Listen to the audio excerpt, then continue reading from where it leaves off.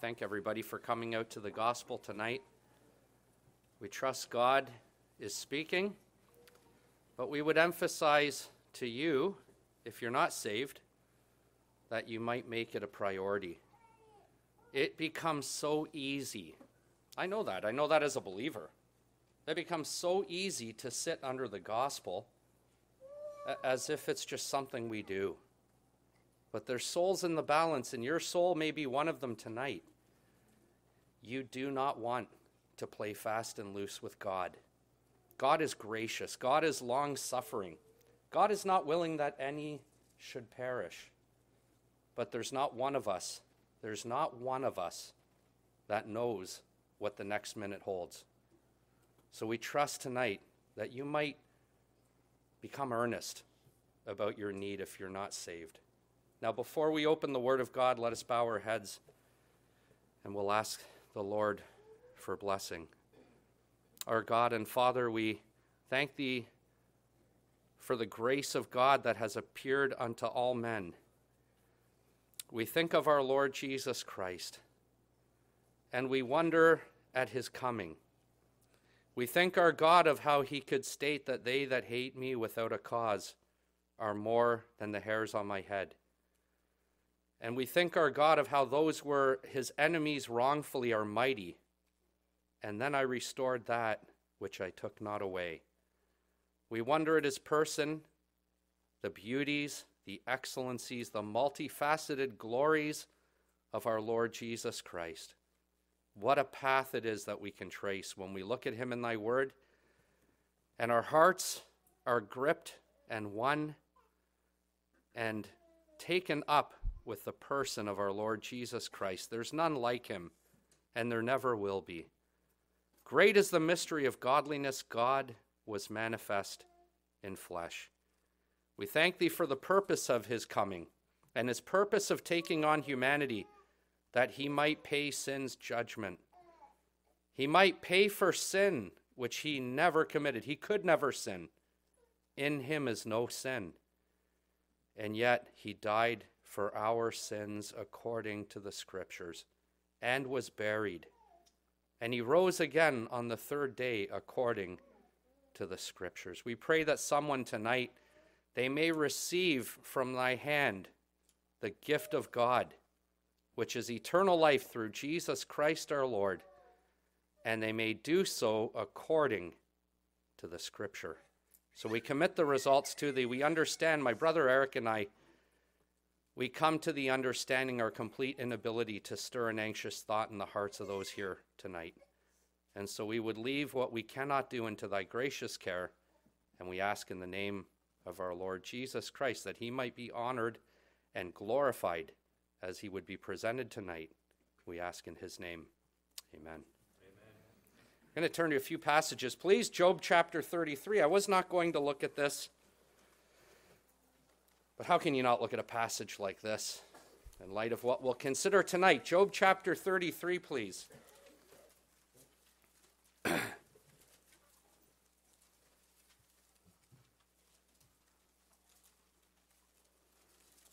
book of Job and chapter 33. Verse 14. For God speaketh once, yea, twice, yet man perceiveth it not. In a dream, in a vision of the night, when deep sleep falleth upon men and his slumberings upon the bed. Then He openeth the ears of men and sealeth their instruction, that He may withdraw man from his purpose and hide pride from man. He keepeth back his soul from the pit and his life from perishing by the sword. He is chastened also with pain upon his bed, and the multitude of his bones with strong pain, so that his life abhorreth bread and his soul dainty meat. His flesh is consumed away, that it cannot be seen, and his bones that were not seen stick out. Yea, his soul draweth near unto the grave, and his life to the destroyers. If there be a messenger with him, an interpreter, one among 1,000 to show man his, that is God's, uprightness.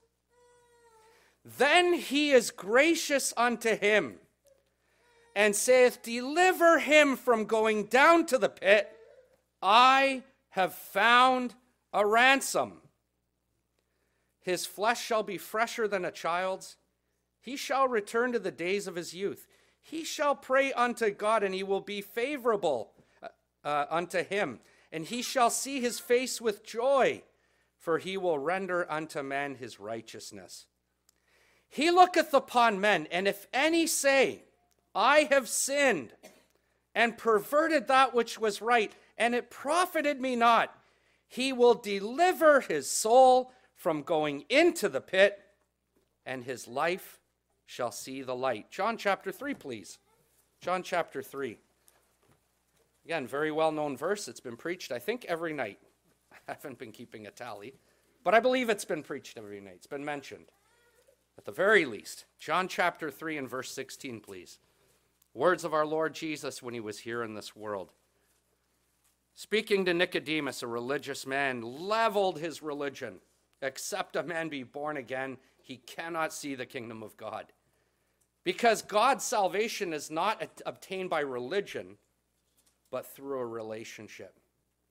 So John chapter 3 and verse 16, For God so loved the world, that he gave his only begotten Son, that whosoever believeth in him should not perish, but have everlasting life. One more chapter, Revelation chapter 20, please. The book of Revelation and chapter 20.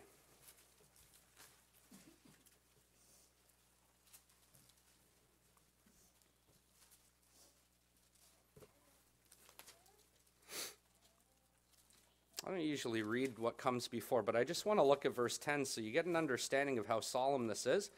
The devil that deceived them, verse 10, the devil that deceived them was cast into the lake of fire and brimstone, where the beast and the false prophet are.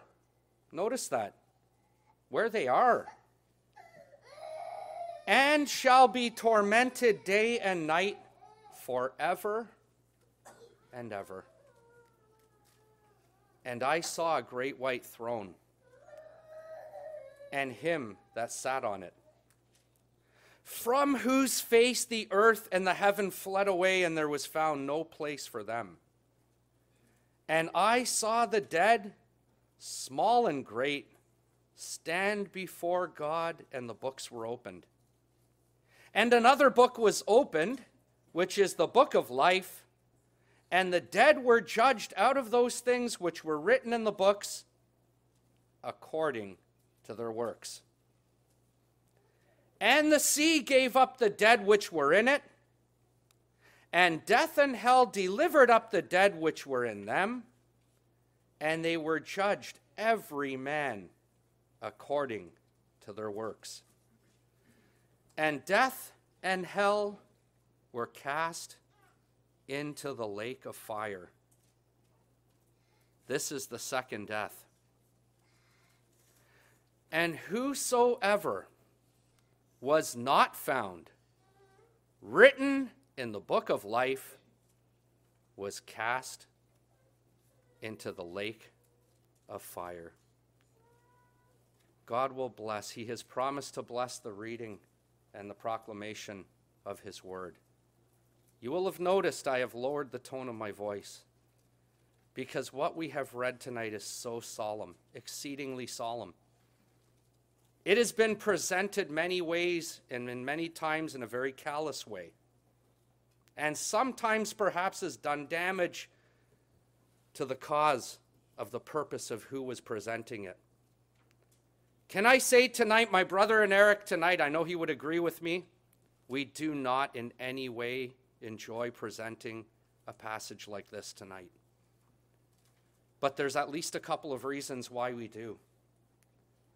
Number one reason is because we have to be honest with God. We have to be faithful to him. God has given this in his word. The Lord Jesus, time and time again, warned of wrath to come. And if we don't preach it, we're not being faithful to God. But the second reason is we seek to be true to you tonight as a listener. If there's somebody that's not saved tonight, that you may leave this meeting and we say, oh God, help them to understand. Help them to get a glimpse of what is to come if they're to die in their sins. The Lord Jesus said, if you die in your sins, whither I go, you cannot come. And this is the final judgment of the wicked dead. Now, I know Christendom in many places, they try to present a general judgment as if all men stand before one judgment. But friend, can I tell you that the Word of God gives us at least a few. If we were to read in the earlier chapters of this book, and if we were to look back in Matthew chapter 25 particularly, we have a judgment of living nations. We have the Savior coming to the world and dealing with the nations and lining them up and setting aside those on his left, the goats, those on his right, the sheep. But this is a future time, and this has to deal with living nations. What we are dealing here with is not living. We read those words, I saw a great white throne, and him that sat upon it, from whose face the earth and the heaven fled away, and there was found no place for them. This judgment does not take place on earth.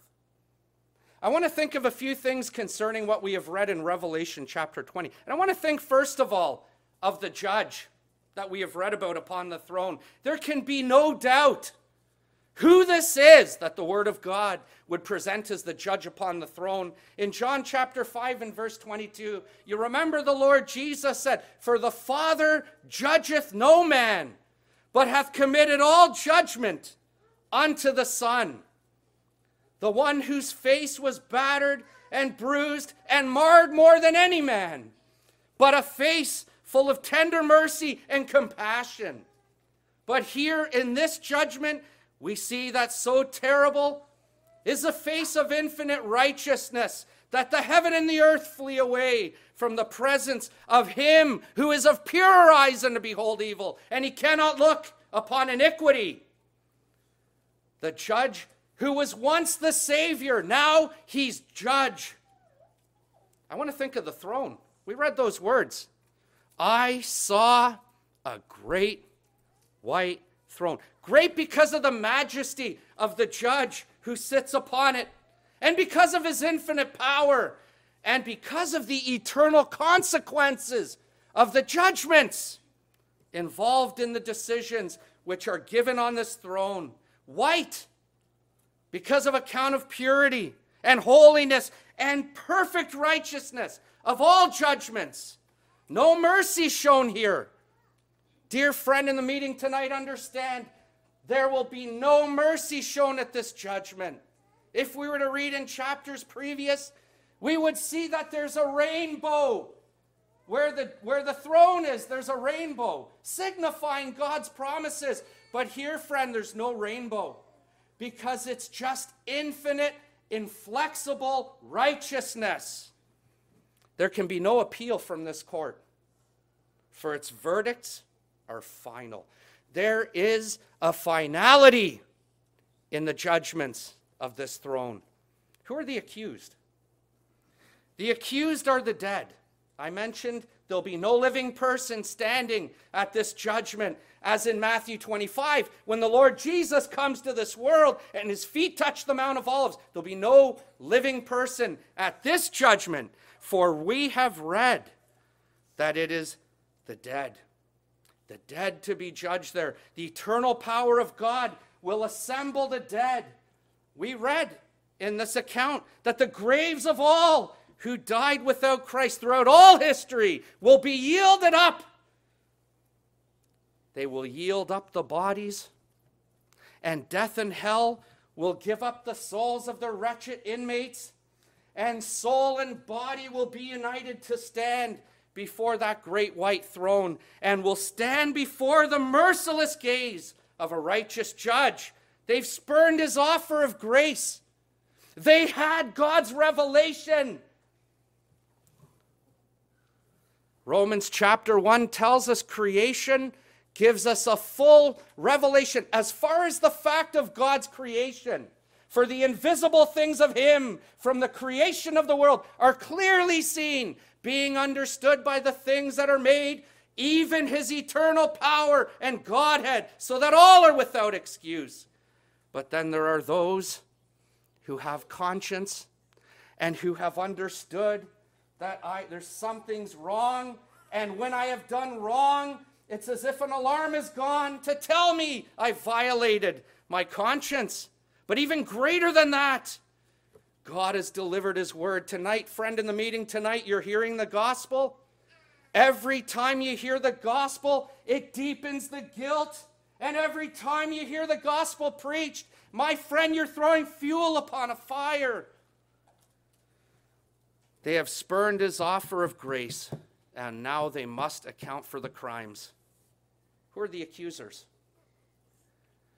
We read that the accusers are the open books. You know, one of the most solemn things is that heaven keeps a written record of all the deeds of men and women and boys and girls in this world. The lives they've lived, the deeds they have committed, the thoughts that they have stand irrevocable in the books. Every detail is held to account in the divine record, but man is also writing his own memory. And when a man or a woman stands before this judge, their memory will tally perfect with what is written in the books. Memory alone would condemn, but God has a written record, and it will agree with the written record, and they will stand with their mouths stopped. You know, I was thinking of Sergeant Russell Williams, CFRB Trenton in Belleville, near Belleville, Trenton, Ontario. Near Belleville, Ontario. He was the highest ranking officer in that place.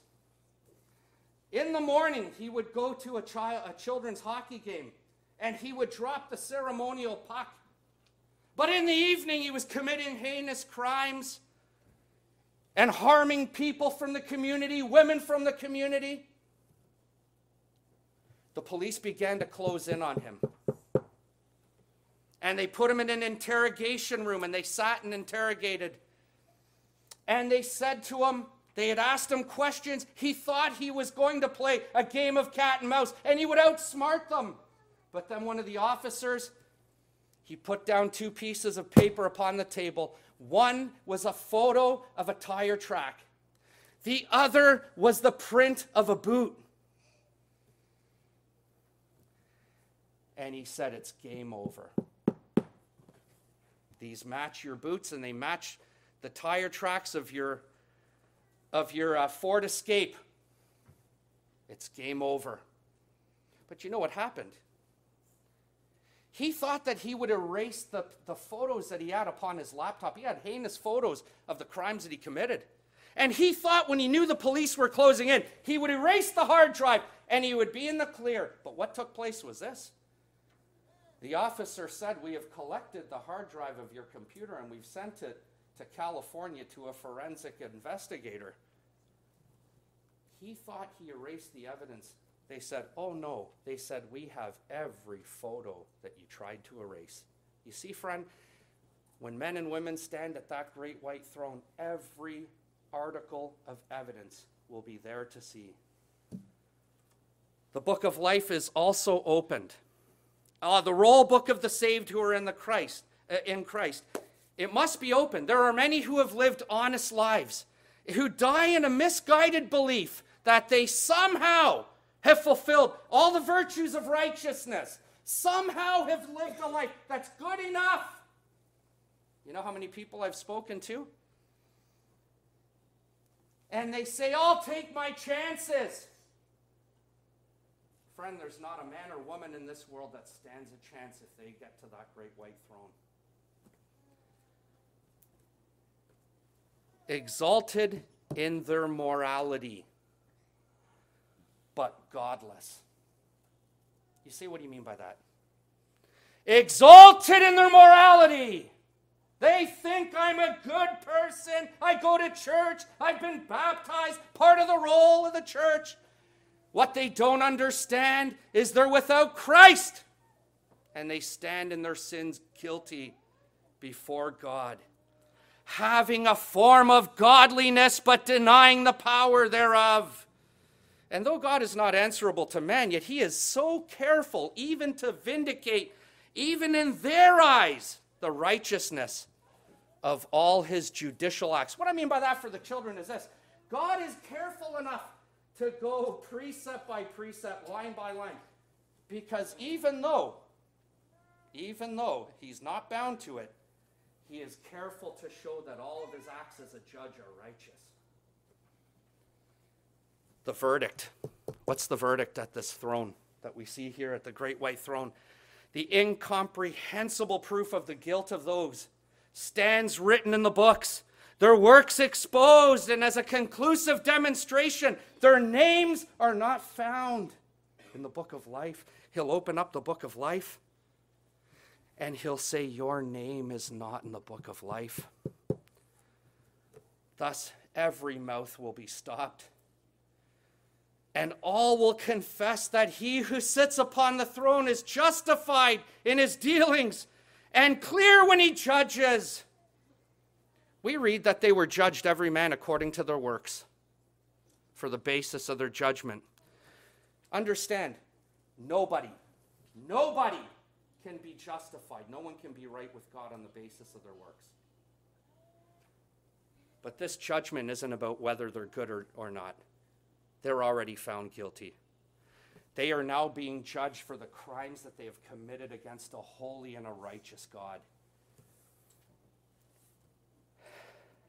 The measure of punishment will be adjusted according to their works. You say, on what basis do you make a statement like that? Can I just quote a verse from the Lord Jesus? And thou, Capernaum, which art exalted unto heaven, shall be brought down to hell. For if the mighty works which had been done in thee had been done in Sodom, they would have remained until this day. But I say unto you, it shall be more tolerable for Sodom in the day of judgment than for thee. And we read those words. Death and hell were cast into the lake of fire. This is the second death. And whosoever was not found written in the book of life was cast into the lake of fire. Friend, can I just highlight this solemnly? In the second death, death will keep its meaning. Absolute separation of soul and body from God, in total seclusion from the source of all light and life. The second death will consist of unending judgment in a lake of fire. Can I say this tonight with a few minutes left? The truth of the gospel is, you will never be delivered from this judgment if your sins are not removed. You can never be in God's heaven, friend, in the present moment as you are with one sin in the record of heaven before you.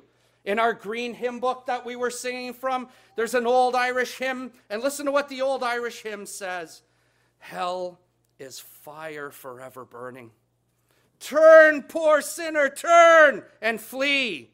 Mercy waits at thy returning with a pardon full and free. Can I speak for one moment as we have left on the heart of our God?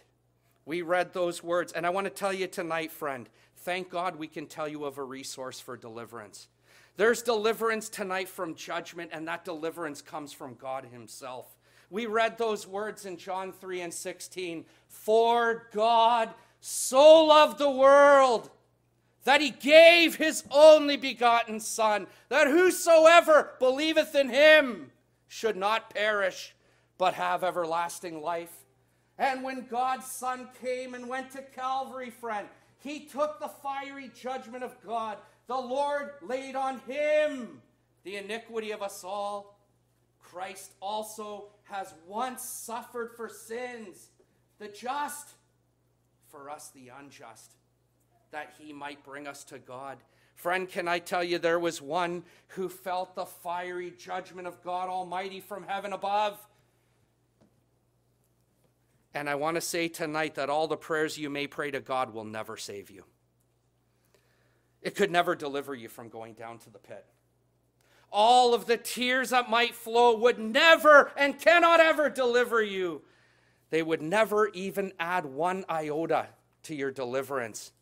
All your brokenness of heart, all your anguish, and a million other things notwithstanding, cannot and will not deliver you.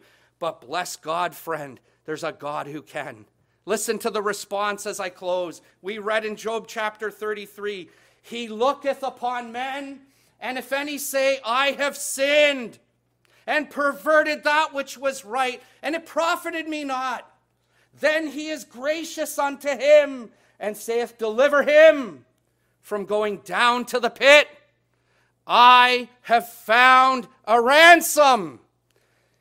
You see, friend, when someone comes to God and recognizes the fact that I am a sinner, and I have sinned, and my sin is against a holy God, and I have no defense, God, be merciful to me, a sinner, then he is gracious unto him, and saith, deliver him.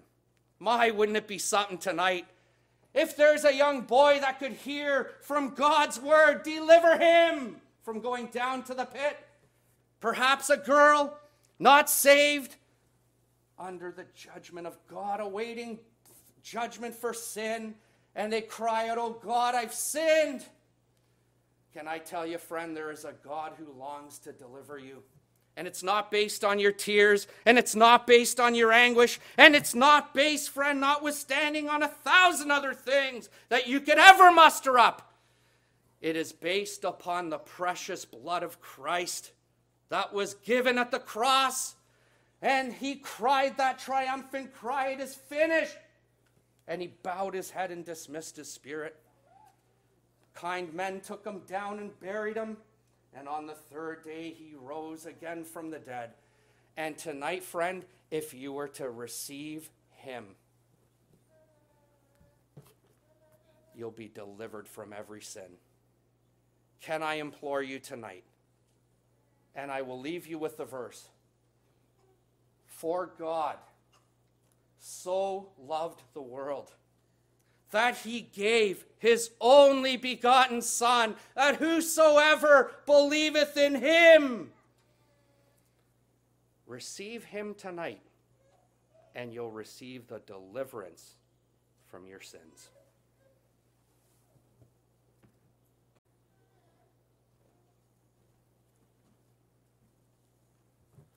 Now, before I speak, I'll speak to God in prayer. Heavenly Father, we appreciate the message from the Bible. God is faithful in warning, and he has warned us even tonight. And as myself open the Word of God and speak, that we might speak to souls that have been warned of the fire already, and that they might flee and come to the only one that can rescue and deliver. It's very solemn. It's a very solemn thing to fall into the hands of a living God. But Father, people don't have to fall into the hands of a living God to be judged. They can come to Christ, and if any man come unto me, I will in no wise cast out. Bless thy word tonight as we give thee thanks in the name of the Lord Jesus Christ. Amen. Now I'm just going to read where our brother read. I'm going to go backwards. I've never done this before, but I'm going to go backwards in my thinking. I'm going to read from Revelation chapter 20, because that's where I had meant to stop. And I'll just read it to you. Our brother has already vividly and clearly given you that vision of the throne and of the judgment of God. And I'm going to read it to you because that's where I was going to stop, but I'm not going to stop there. I'm going to go backwards on what I wanted to speak about. But just listen now very carefully to verse 11 to verse 15. And I saw a great white throne, and him that sat on it, from whose face the earth and the heaven fled away, and there was found no place for them. Think about these words. And I saw the dead, small and great, stand before God, and the books were open. And another book was opened, which is the book of life. And the dead were judged out of these things which were written in the books, according to their works. And I saw the sea give up the dead which were in it. And death and hell delivered up the dead which were in them. And they were judged, every man or every person, according to their works. And death and hell was cast into the lake of fire. This is the second death. And whosoever was not found written in the book of life was cast into the lake of fire. That's the vision. That's the vision that God wants you to get. He wants you to stop and understand that this is important from His Word, and you need to get a little look at the throne and at the man that sits up on the throne. John chapter 19. Think about the vision. John chapter 19. This is the victory, not the vision, the victory. John chapter 19 and verse number 28 is it.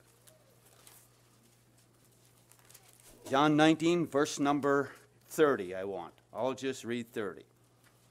When Jesus therefore had received the vinegar, He said, "It is finished."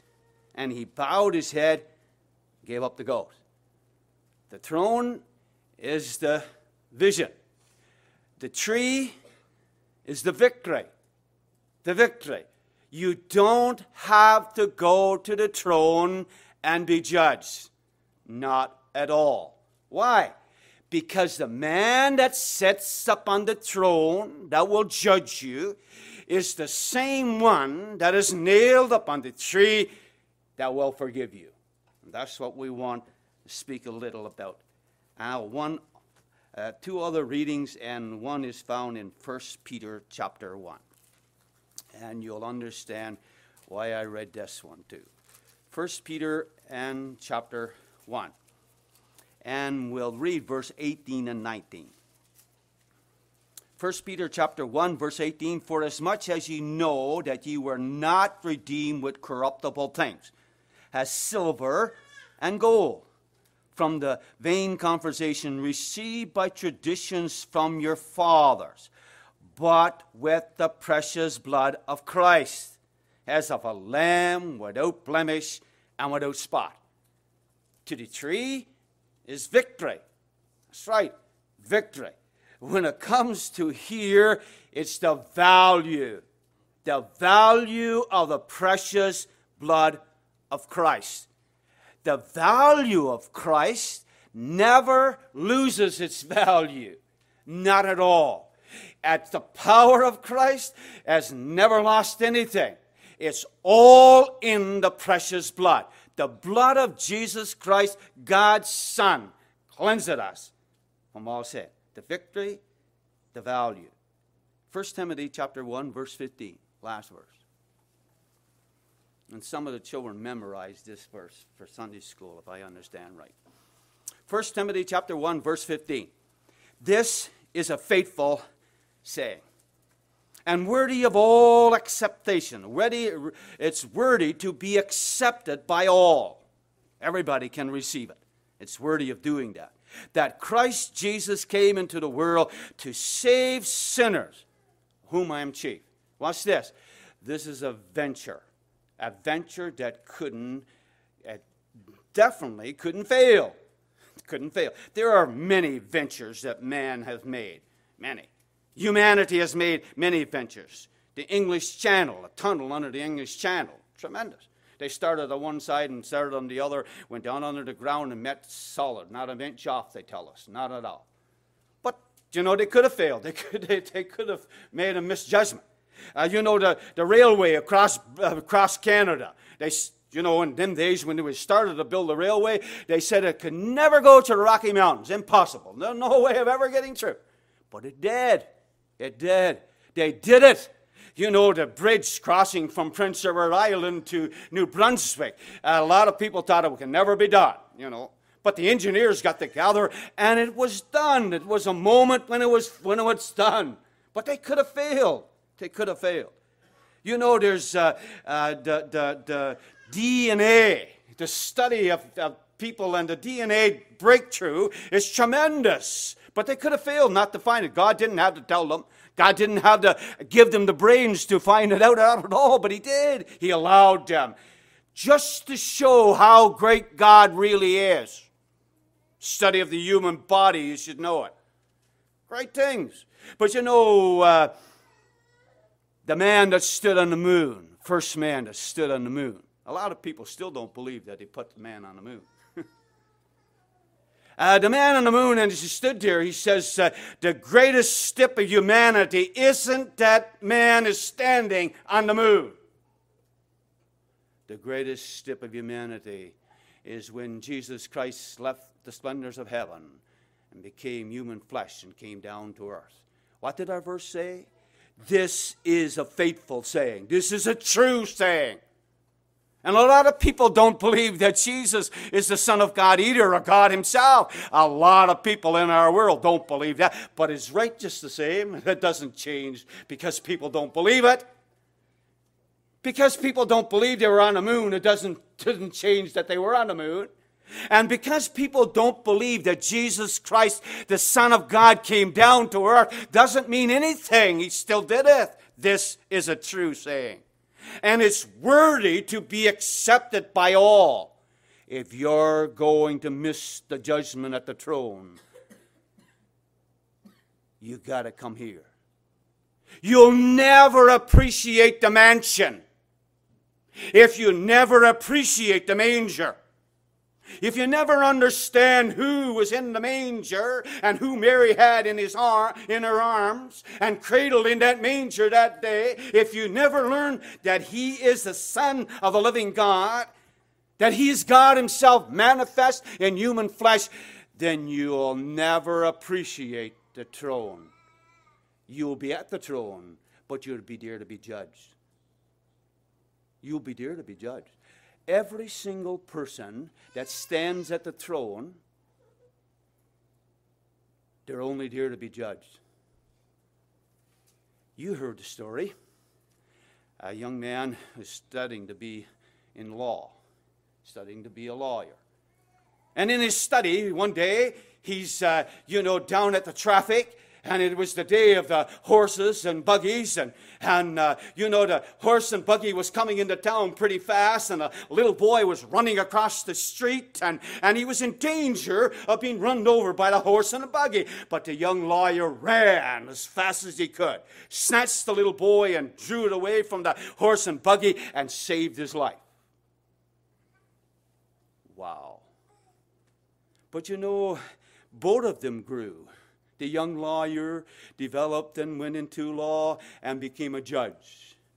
And the young man that was saved from dying in the street that day developed too, but he went into criminal activity and got into trouble. And one day he found himself in the law, and he found himself standing, and he was being judged.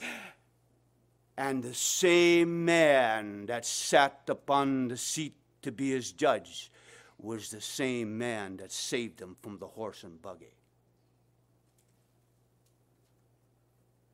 Listen, the Lord Jesus that came from heaven for one purpose, my friend. That's what He says here. Christ Jesus came into the world. He came for one purpose alone.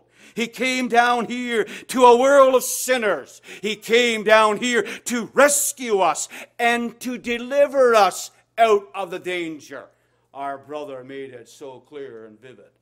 I hope you got a vision of where you're going and where you're going to be and what's going to happen. But you don't have to travel that broad road. You don't have to continue here. You don't have to go through death all alone. Death is reality. I stood on the 17th floor, General Hospital, City of Montreal, and I said before here, you know, with my brother a day before his 19th birthday, and he's slipping into eternity. Whatever you do, Ronnie, this is your last moments. Whatever you do, don't go out into eternity without settling the great account that you have with your God. Please, whatever you do, you don't have to go to death all alone. Why? This is a faithful saying and worthy of all acceptation, that Christ Jesus, Jesus Christ the Lord, came into the world to save sinners. Any sinners here? Any sinners here? That's who he came to save. He came to save sinners. He came as on a venture. That's right, a venture that he couldn't fail in. Step by step, moment by moment, the plan of God unfolded as he drew near day by day, until there was that moment when he was led outside the city walls of Jerusalem, carrying his own cross. He went forth, and when they came to the place which is called Calvary, there they crucified him. That's why he came. I don't know how I'm going to die. I know it's a possibility that I might die. I might die before I get back home. I don't know how I'm going to die. But this man, Jesus Christ, knew exactly. As a boy of 12, he's in the temple with Joseph and Mary. And he stays behind. He goes on, and he stays behind. And he's questioning the rabbis in his day. And Mary and Joseph come back and finds him. And this is what Jesus said, "Wish ye not that I must be about my Father's business." He came to rescue us. Will you let him rescue you? That's the mission tonight. We spoke about the giving of the Son the other night. He gave his Son. We spoke about he gave his servant. That's why I'm sure our brother, we wouldn't be here in Manitoba, not now, if it wasn't for him. I was astounded. I was praying and asking the Lord what to do, and the telephone, I got a text, Brother Tim. And there it is. I'm going to Manitoba. That's right. The Lord picked us up and sent us over here, and we're here for you. That's the reason. A servant sent to present Jesus Christ as the one who came from heaven, that there would be that moment outside the city walls of Jerusalem when his lovely hands that never did anything wrong, could never do nothing wrong, when them lovely feet and hands was nailed upon the cross. That's why he came. He came for that moment. Shadrach and Meshach and Abednego, isn't that? They went into the fiery furnace but never felt the fire. That's right. When it comes to Abraham and Isaac went to the mountain, and Isaac saw the fire and he heard the fire, but he never felt the fire. There was a substitute for Isaac. But the Lord Jesus Christ felt the fire. You and I will never understand what it was for the holy, spotless Lamb of God to be nailed upon a cross, and in the darkness, God laid upon him all of our sins. Were your sins laid upon him? Where's your sins tonight? Where are they? He came as a venture. What a venture. But in John chapter 19, that venture led him to the cross. And what a victory. The Roman Empire, with all their power, could never touch his life. Understand that. All the power of the Roman Empire, no matter how much power they had power to destroy the temple and to beat down Jerusalem and to destroy Jerusalem and to do a lot to Jerusalem and to kill the Jewish people and to do a lot to the Jewish people. But they couldn't touch him. You know the only reason why they nailed his hand and feet upon the cross? Because he allowed them. That's love. That's real love. He loved them, and that love was going to come down over 2,000 years, 2022. Right down to our day. We are still feeling the effects of the victory of Calvary. It is finished. It is finished. Oh, they scourged him. They crowned him. They spit upon him. They plucked the hair from off his cheek. But he in the darkness did the work that no one else could do. In the darkness, with a broken body, a body that was, his visage is so marred more than any man and more than the sons of men. That's the body that was nailed upon the cross. And that's the body that God laid upon him, our iniquities. For he loved me and gave himself for me. He loved me and gave himself for me. Preached in Nova Scotia one night. And there was a girl in the meeting. She had 2 black eyes. Her partner had given her 2 black eyes. You ever have a partner like that? She listened to the gospel. Yeah, she was brought up into a Christian home. She knew the truth of Calvary. She knew the truth of Jesus Christ, the Son of the living God. She'd been brought up as a child, right from her father's knee. As a child, she was taught who Jesus Christ was and what the Lord Jesus Christ did upon the cross. But she listened to the enemy and took her pathway into sin. And the pathway in sin led to drugs and led to immorality and led to 2 black eyes. And she sat in the meeting that night. I saw her weeping as she listened to the gospel. And I quoted a number of times and preached for, that God loved me and gave himself for me. Himself for me.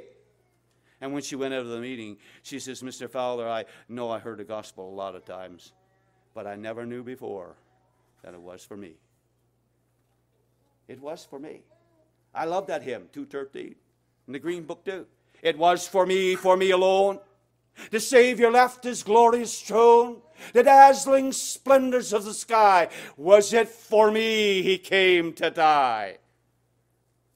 March 1169, yesterday, 53 years ago, 10 minutes before 11, I understood for the first time it was for me.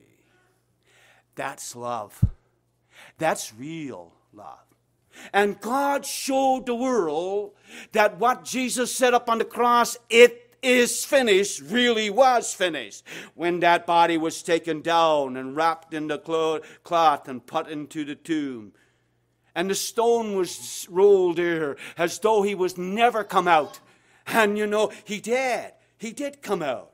He didn't, didn't roll away the stone, had somebody to roll away the stone to get out. No, he came out before the stone was ever rolled away. Me think he came out and watched the stone roll away and says, they'll see it when they come, that I'm not here. He is not here. He is risen. That's the victory of Calvary. That's the real victory of the message of Calvary. Is the man of Calvary, the Lord Jesus Christ. Do you know him? Do you want to know him? Is there a boy or a girl and you've been troubled in these meetings? God has been speaking to you. You know that this is your day. This is your meetings. You've been already telling the Lord, I want to be saved. I would like to think tonight that there's not only one, but there's a number of boys and girls. You listen so well. Thank God for your Christian home.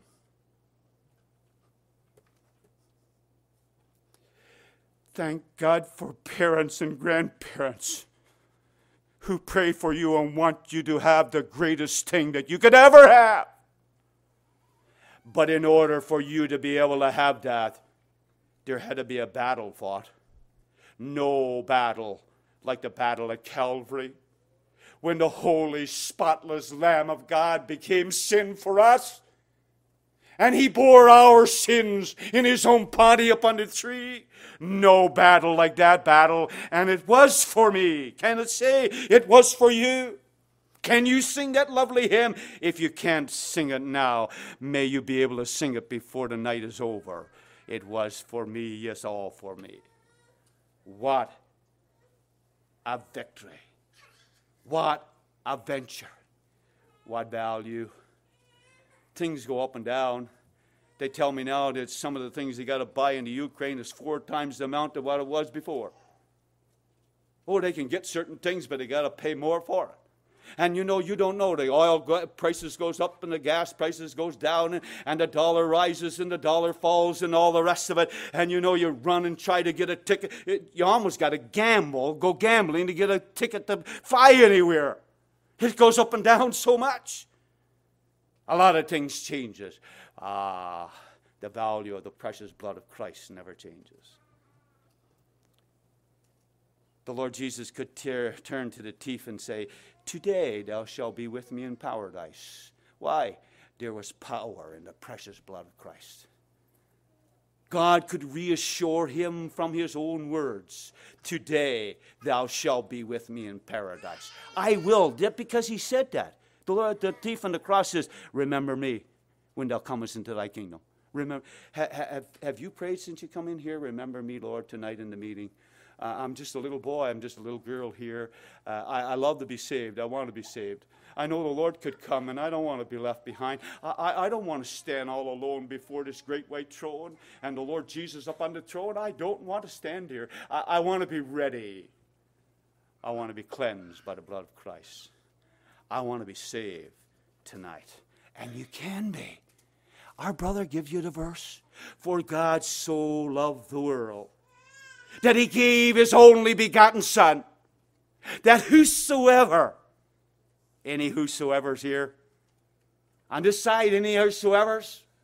In the center, any whosoevers? On the right, is there any whosoevers? "Whosoever believeth in me should not perish." I will never be here, standing all alone at this great white throne, and the man sitting on the throne was the man that was nailed to the tree.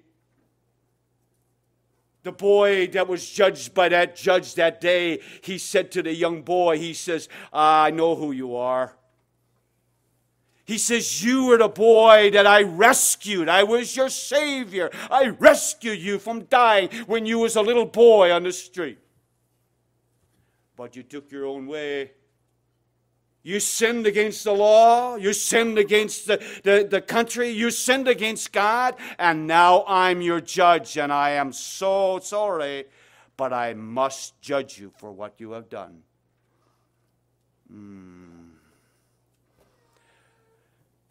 There's a man that died today. I told you the other night. I put the open-air tent right in front of his house, open-air trailer, with Steve Joyce, to preach the gospel to him, because I had an exercise for him and him alone. He grew up in the Christian home too, and his father was one of the most godliest men in Parsons Pond. But he took his way. I don't know. I've never got the news yet, truly. I don't know where he is tonight. But if he died like he lived, he's not in heaven. If you die like you're living, like you are right now, you're going to be in heaven. You don't have to be at the throne for judgment, for the Lord Jesus took the judgment for you. He felt the fire of the wrath of Almighty God. The fire of the judgment burned into his soul. My God, we read it this morning. Why hast thou forsaken me? He was forsaken, that you and I would not be forsaken. The victory at Calvary, and you can be saved tonight.